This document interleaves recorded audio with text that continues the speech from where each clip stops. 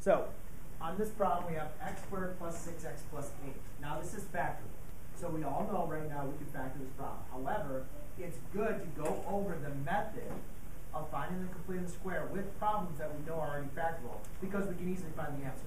Hopefully, by now, you guys can look in your head, factor this in your head, set them both equal to 0, and say that x is going to equal -2 and x equals -4. Right? You need to keep on practicing, or at least, paying attention so you can get that one.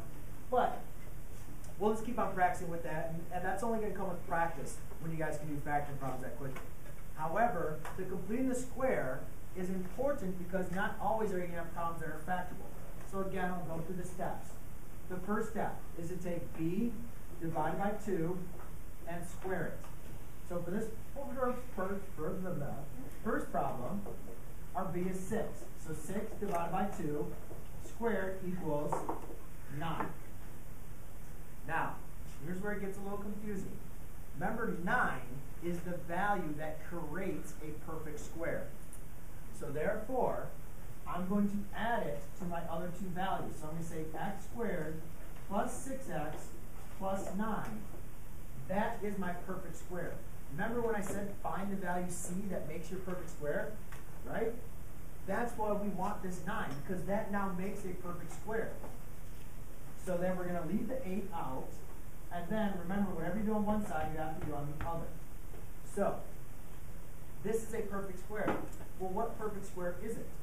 Well, you can do a trick, kind of a trick, is to take b divided by 2. So 6 divided by 2 is 3.